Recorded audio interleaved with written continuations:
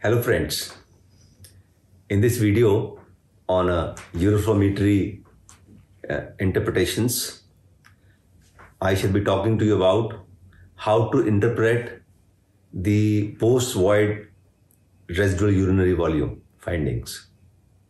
What is post-void residual urinary volume? In the bladder, when it is full and when patient voids, the bladder empties. Actually, it should empty completely. But in variety of conditions, bladder is not able to empty fully.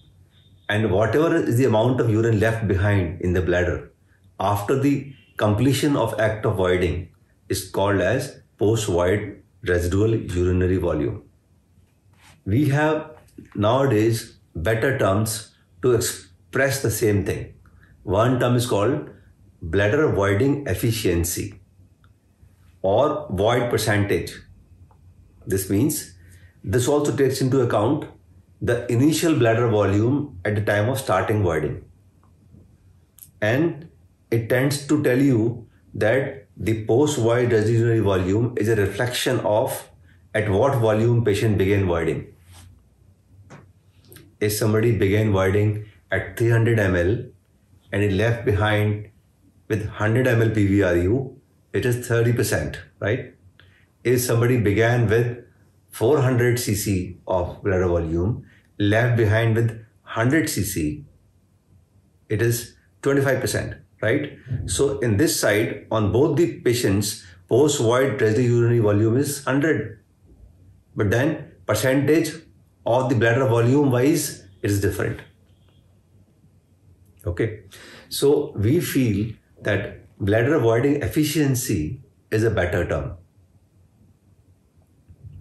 It can be calculated by dividing voided volume by the pre-void volume multiplying by 100 and you get this data.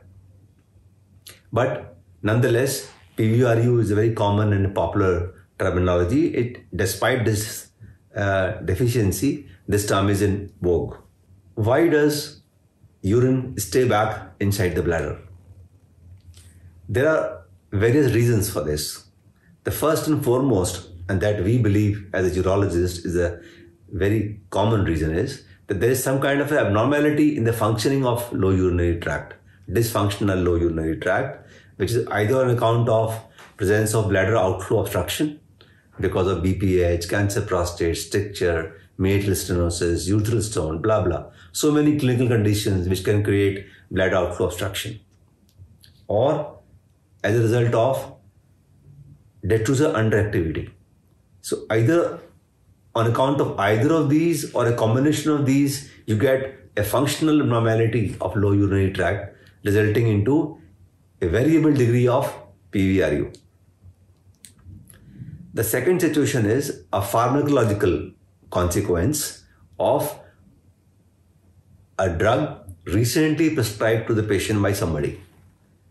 A patient visits a physician who gives him an anticholinergic medication for chest disease, for abdominal pain, or for uterine things, so many things. And then these medicines have bladder relaxing effects. And therefore, patient will have a jump in his post-void residual urinary volume. Then there's something called circumstantial.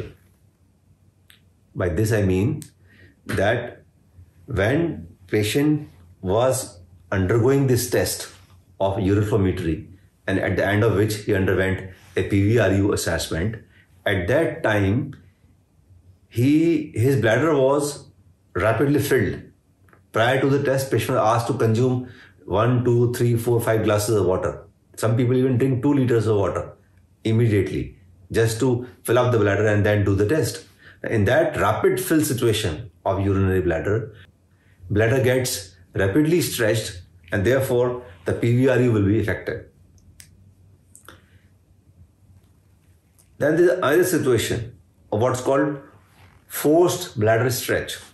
And this means patient was to undergo uroflowmetry test. He is asked to consume some liquid and when his bladder is full, he should report for a urinary flow test. The patient bladder got full. He came for the test, but then he discovers that there's a queue. Or for some reason he has to wait. Now, if he has to wait for some reason, little more than which is normal for him, then this stretch will adversely influence the contractile power of urinary bladder, and therefore the PVRU will change. There is another scenario. Patient went in the lab, passed urine, his uroflowmetry report was generated, and he came back. When he came back for immediate checkup by bladder scan, how much is the PVRU? But incidentally discovered that somebody else is on the couch, or doctor is busy, or some reason, he has to wait for 2-3 minutes extra before he gets his PVRU re-estimated. Now remember, in this waiting time, the patient's urinary system, the kidneys are in a state of diuresis because he has consumed a lot of water about 15 minutes before or half an hour before. And his kidneys are in diuretic state, they are producing urine at a much faster rate. So if you ask him to wait even for 2 minutes, 3 minutes, his bladder will fill up, and then you will calculate this as PVRU. So this is wrong data. So these three situations are called circumstantial situations which will give rise to PVRU. Then there are some structural abnormalities in the urinary tract which can give rise to high PVRU. For example, a patient has a big bladder diverticulum. The patient will void, a lot of urine will go into diverticulum, and when he comes back, the urine will come back from diverticulum into the bladder lumen, and this will be assessed as a large PVRU. Similar thing will happen if somebody has high-grade reflux and dilated tortuous ureters. Urine will go up during voiding, and when he comes back for assessment of PVRU, the same urine will drop down back in the bladder lumen. Then finally, there's a technical reason. There can be an error induced by either the doctor while calculating the PVRU, or the machine can do some error. So you can have various reasons to give rise to a high PVRU.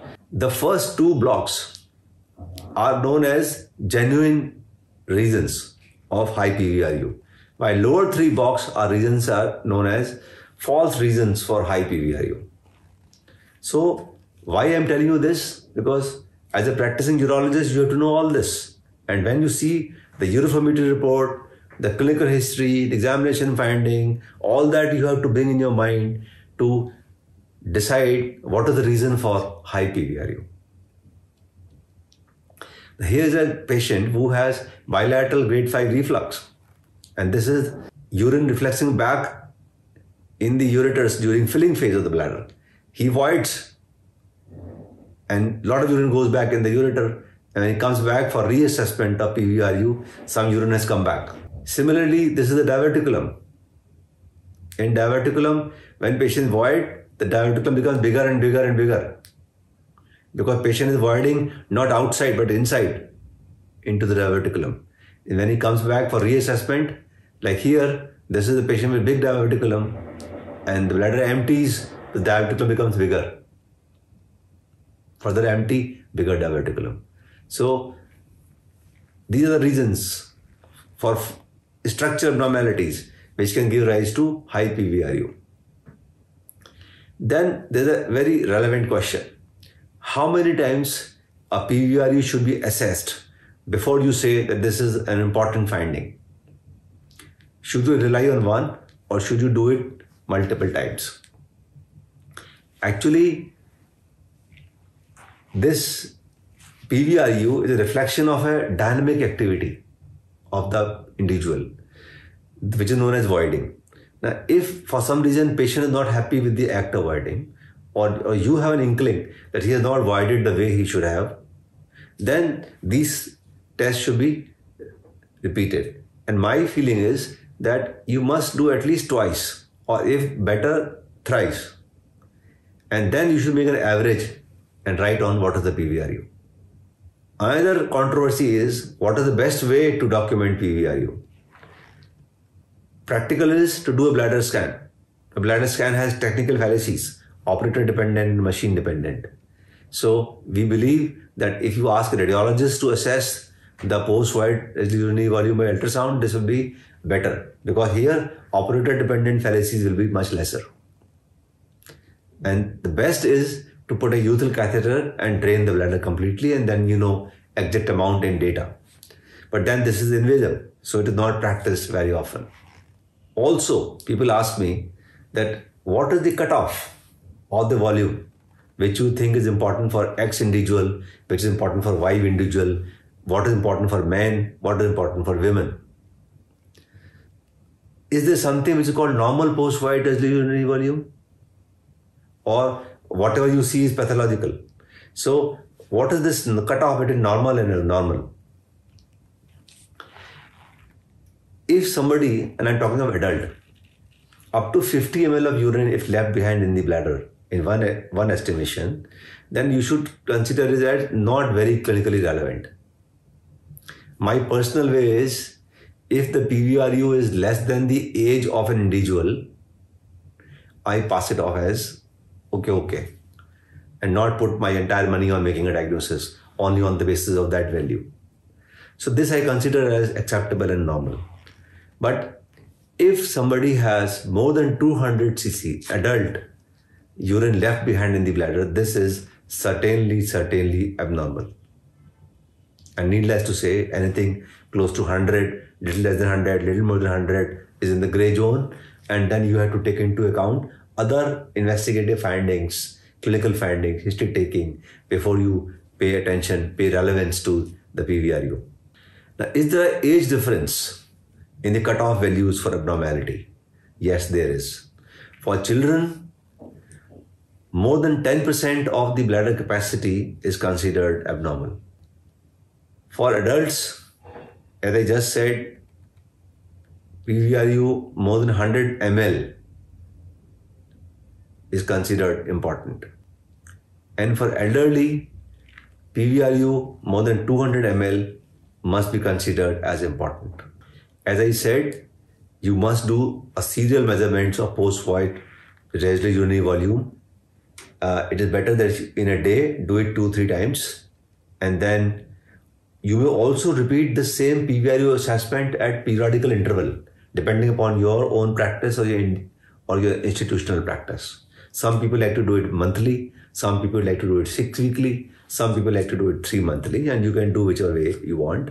But for any substantial change to occur in the bladder dynamics, one would expect it to happen in something around 3 months.